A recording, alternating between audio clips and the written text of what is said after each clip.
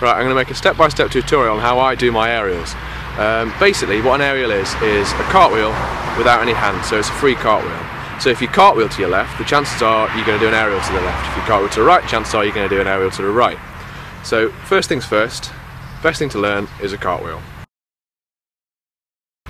Now with the cartwheel, you want to start off facing in one direction and then land facing the direction that you came in. Something like this.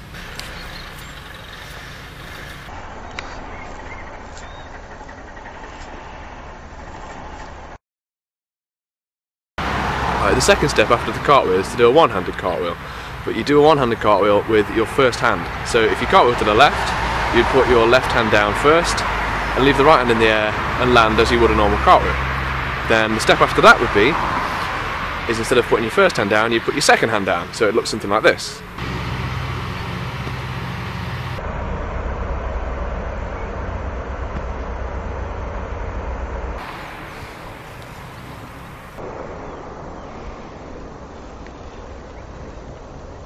Now this requires a little bit more speed than a normal cartwheel because you've really got to whip your legs round, so you've really got to whip and push that back leg over and back down to the floor.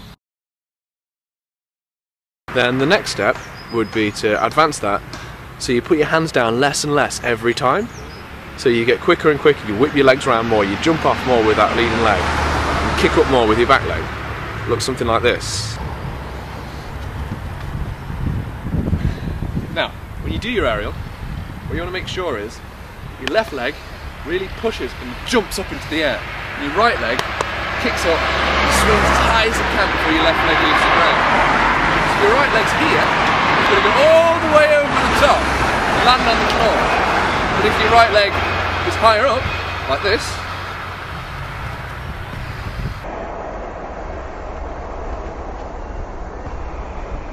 before you take off, you've only got half of that distance to go before your leg hits the floor again. So you've really got to lift your left leg, lift up with your right leg, jump. Remember, it's all about the jump. You can't just go into it like a top. You've really got to jump with that back leg, push it all. Yes!